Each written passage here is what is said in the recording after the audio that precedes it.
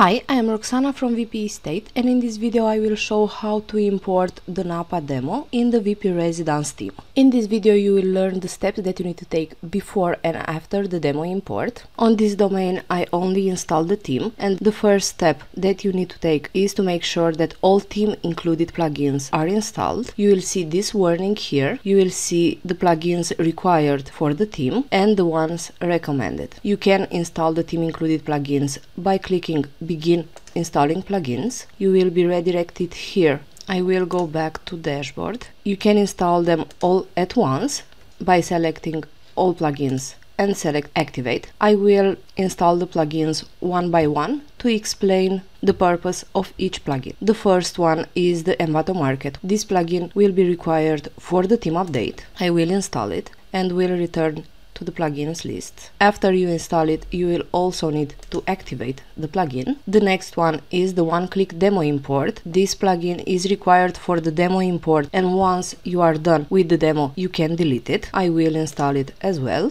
and I will activate it. The VP Estate CRM plugin will activate the CRM theme functionality. I will install it and activate it. The VP Residence core functionality plugin is mandatory for the VP Residence theme functionality to work correctly. I will install and activate. The VP Residence Elementor add-on plugin will work with the Elementor plugin. We include Elementor as page editor. I will install them both at once. After you activate the VP Residence core functionality plugin, you will have this section to activate the theme, but I will explain this step once I am done with the plugin install. I will activate these two plugins. Next you have the VP Residence Elementor Design Studio plugin. This plugin will allow you to import existing templates in your site, and I will activate it. The MLS import plugin will work only for USA and Canada. This is an optional plugin, and if you do not need it, you do not need to install it. I will not use this plugin, so I will not install it. Next you have Revolution Slider, which is an included plugin that allow you to create sliders for theme headers. I will install it as well and activate. The theme supports SVG icons for features and amenities, and for the demo icons to be imported along with the demo content, you will need to have this plugin installed before the demo import. I will install it. The last two plugins can be used as page editors. You'll have VP Bakery Visual Composer and VP Residence Gutenberg blocks functionality. Both plugins are optional, and if you do not want to use them as page editor, you do not need to install them. I will install the two plugins as well. I will activate them, and now I am done with the theme included plugins installed. The next step that I need to take is to activate the theme. You have this box, and you need to add here the Theme Forest username and your license code. Once you added your details, you need to check the consent box and click register license. My theme is now activated. I will go to dashboard. These are the steps that you need to take before the demo import. Next you can proceed with the demo import process, but you need to be aware that you can import only one demo at once, and if you already imported a demo and you change your mind, you will need to reset the database and after import the new demo. For database reset you can use a third-party plugin, and also you will need to deregister the license. You'll need to go to VP Residence License, click Deactivate License, reset the database, and after activate the theme again and proceed with the new demo import. So now I will import the Napa Demo. For that I will go to VP Residence Options, Import Demo. Here you will have all theme included demos. This is the Napa Demo. You'll need to click Import Demo, continue and import, and wait for the content to be imported. The process might take a few minutes. The demo content was imported, and next I will show the steps that you need to take after the demo import.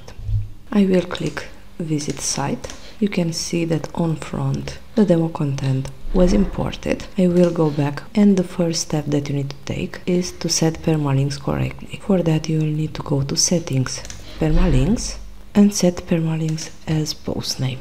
I will save the change. Next you will need to replace the demo theme settings with your own. For that you will need to go to VP Residence Options, start with General, and set theme options to fit your site. In General you'll have the option to set country, measurement unit. You can set user roles, you can upload your own logo, and also you have settings for header, footer, price, custom fields and others. In social and contact, you can replace the demo details for contact with your own. Also, you can set social login and set your social accounts. Next, you'll have header and footers with Elementor. Here you can create custom headers and footers for your site. Next, in map, you need to decide on the map system that you want to use. You can keep OpenStreet, which will be free, or you can select Google Maps. If Google Maps will be selected, then you will need to create and add a Google Maps API key in your site.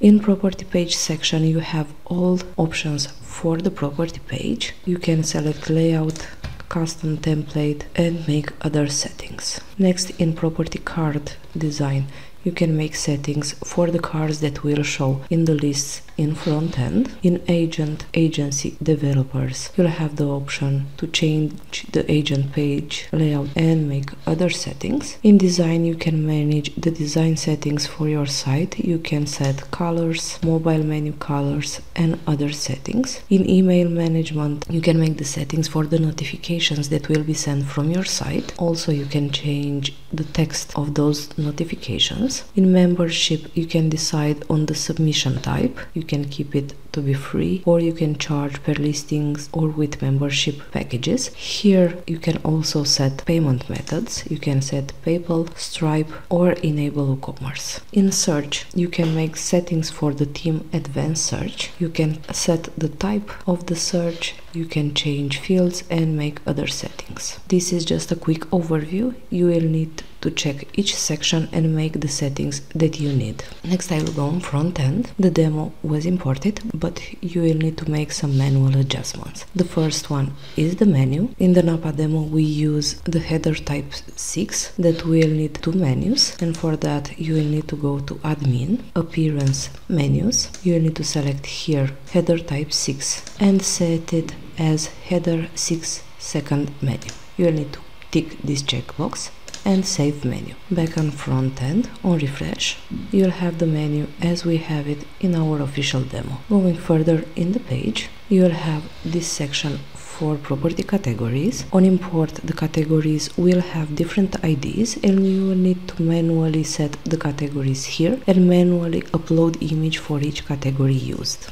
I will show first how the section was created. Since the page was created with Elementor, I will need to edit the page with Elementor. Before doing that, I will go back to admin and I will go to Elementor settings. For the Elementor editor to work, you will need to check these settings. You will need to go to advanced and set the switch editor loader to enable. And also in features section, you will need to make sure that flexbox and grid container are set as active.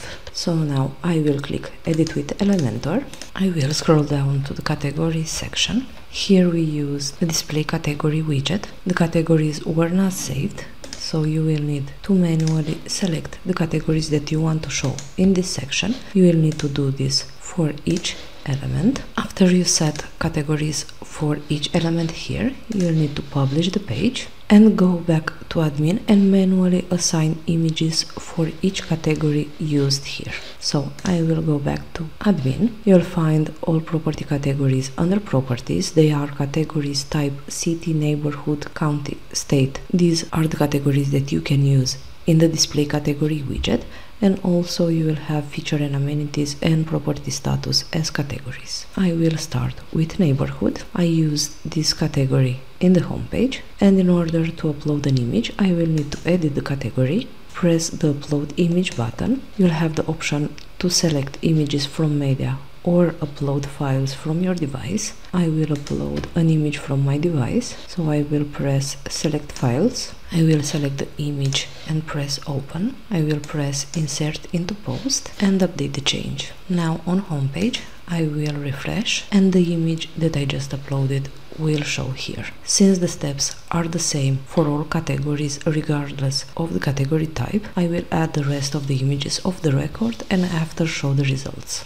I edit all images and now the section shows as the one from our official demo. Next in the page you'll have meet our agents. This section will require manual adjustments as well. You will need to re-upload the agent images, but first you will need to go to VP Residence Options, go to Advanced, Image Settings. Here you have settings for the images resize rules. You will need to set crop to no for agent picture thumb and for property listings. You will need to save changes. You will need to go to agents and reset the featured image. You will need to edit the agent.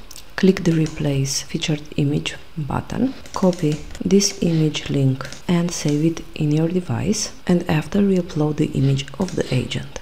Set the image as featured and save. Now the thumb will show correctly in the agent page and on home page.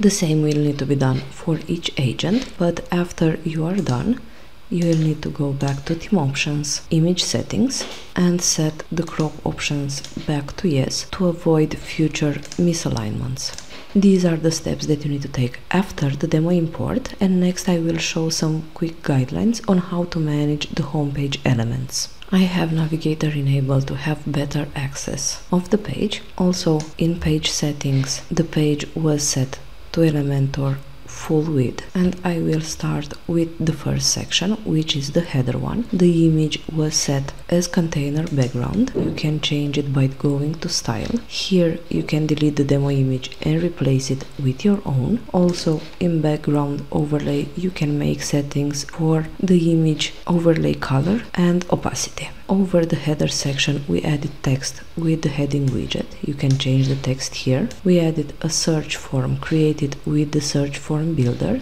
You'll have the option to change the search fields here. For this search, the settings in Theme Options will not apply. And also we added these elements with the icon list widget. You'll have the option to change the text and the icons. Going further to the next section, we created a section to display properties. We added the text with the heading widget. We created the properties list using the properties list with top bar widget. You'll have the option to change the top bar filters and make other settings. Next, we create a section called Services. We added an image as background for the container. You can change it from style. We added text with the heading widget, and we created these boxes using the icon widget, the icon box for the text, and a button widget for this button. You'll have the options to change text, link for button, and other settings for each box created here. Going further to the next section, we created a section for featured properties.